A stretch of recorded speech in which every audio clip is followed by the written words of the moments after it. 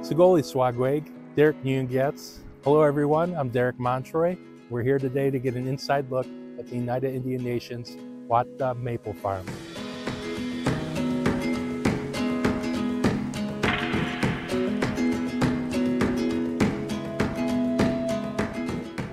Wáhta means maple in the Oneida language, and maple is still an important part of Oneida and Haudenosaunee culture.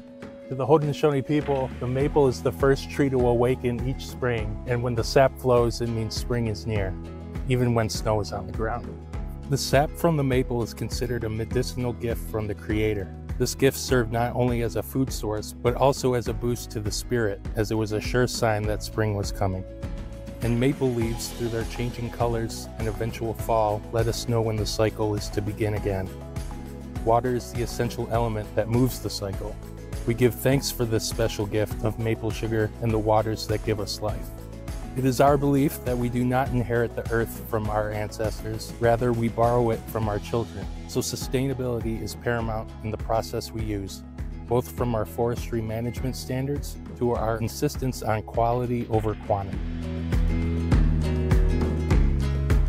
We use environmentally friendly practices throughout the entire production, from sap collection to sugaring to bottling. We've limited production to 1 tap per tree less than 30 inches in diameter.